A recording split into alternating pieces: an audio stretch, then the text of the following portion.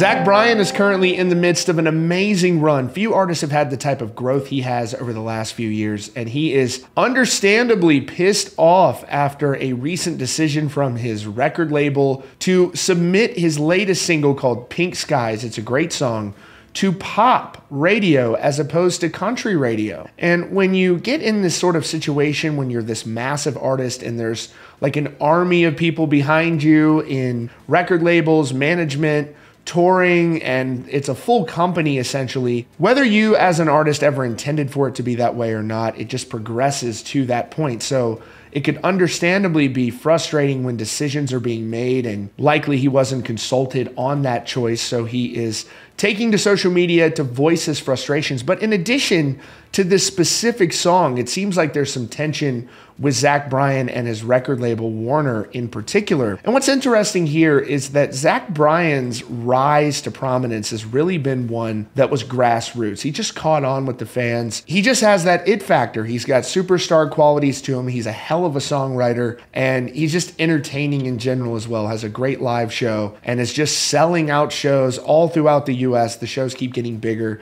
and bigger. So the question is whether or not the record label was responsible for most of that growth, and we'll see, but it sure seems like Zach Bryan doesn't feel that way. So let's take a look at what he had to say about this decision to send Pink Skies out to pop radio, not country radio. So Zach Bryan shared this post from Whiskey Riff and wrote, "This is effed. I never approved this. Why is Pink Skies at pop radio?" And some fans in the comments had some feedback for him, and from there he just kept responding, understandably frustrated when you have your label kind of trying to define what genre you're a part of, and you as an artist don't feel like you get to participate in that defining. It's kind of antithetical to the creative process from my standpoint. I don't know. What do you think? Let me know in the comments. This fan wrote, "Zach, let it be, man. I get being upset, but none of us can classify your art form. It just is. It's been a long time since there was a singer-songwriter quite like you, and we're all just enjoying the hell out of it. If pop wants to listen, cool.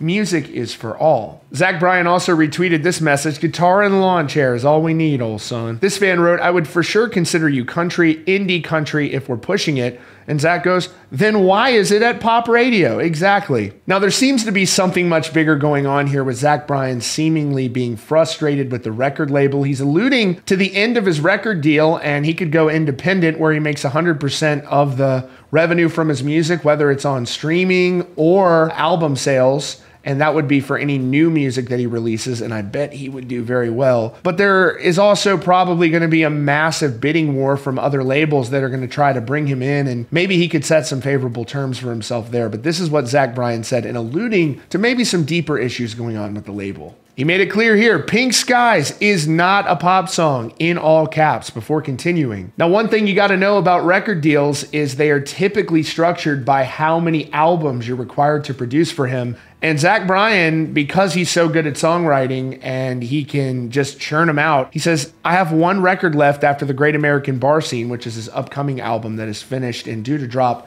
at any time. And he says, "If it's acoustic, don't mind it."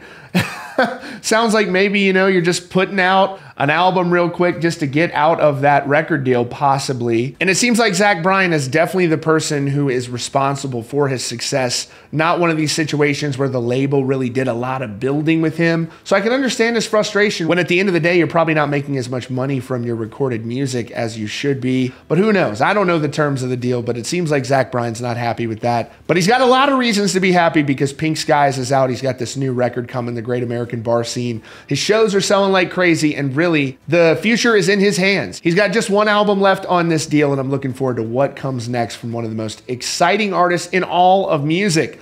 That's your latest update here from Country Cast. Be sure to hit that subscribe button with notifications on for the latest news and updates.